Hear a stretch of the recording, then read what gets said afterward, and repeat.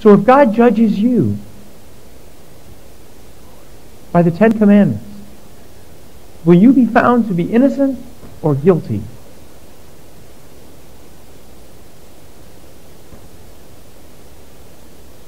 Think about that.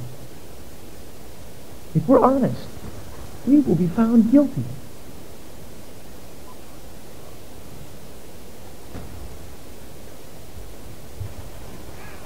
And the Bible says that all liars will have their part in the lake of fire. Neither the sexually immoral, nor adulterers, nor thieves will inherit the kingdom of God. To those, Jesus will say, "Depart from me,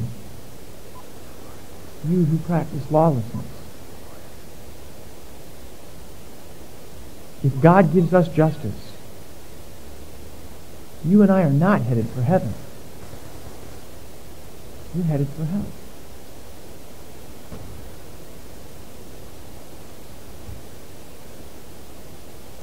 The Bible says that God is a God of love and a God of mercy. And that's true.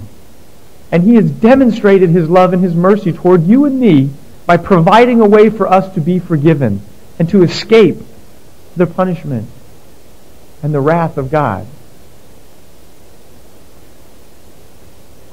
He sent His Son, Jesus Christ, to suffer and die on a cross, to pay the price for our sin.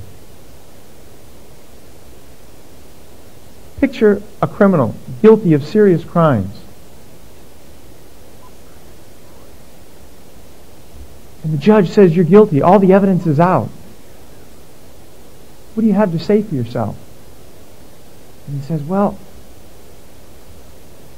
I don't have anything to say for myself, but I'm hoping you'll let me go."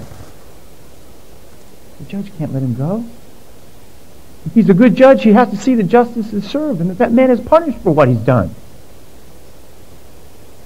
Or until that man's fine is paid, he will not be set free.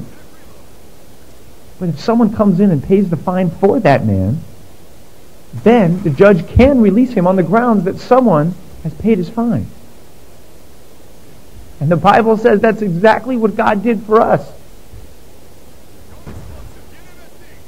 God became a man, Jesus Christ, and He suffered and died to pay our fine. The Bible says God demonstrates His own love toward us in that while we were still sinners, Christ died for us. When Jesus hung on the cross, that was God saying to the world, "I love you." And then 3 days later, He rose from the grave. And He conquered death, and He broke the power of sin. And the Bible says, "Therefore there is now no condemnation for those who are in Christ Jesus, because through Christ Jesus the law of the Spirit of life set me free from the law of sin and death." If the Son has set you free, you are free indeed. Are you free? Are you free from your sin?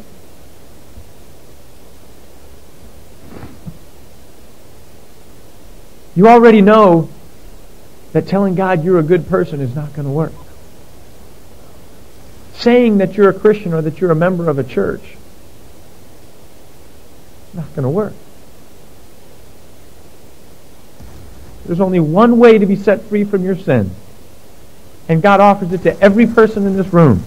You must humble yourself before God, repent of your sins, and trust in Jesus Christ alone to save you. What does it mean to repent? To repent means to confess your sin and turn away from it.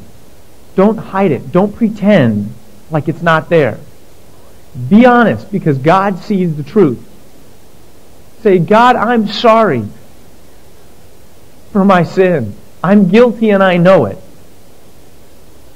Will you please forgive me?" And turn away from your sin once and for all. The Bible says we're headed this way toward sin. He says turn away from your sin and head toward God and live your life on His terms the way He wants you to. never turning back to that sin again. And put your faith in Jesus Christ alone. When Jesus said, have faith in me, He didn't mean just believe. Just believe in me. He meant trust me with all your heart.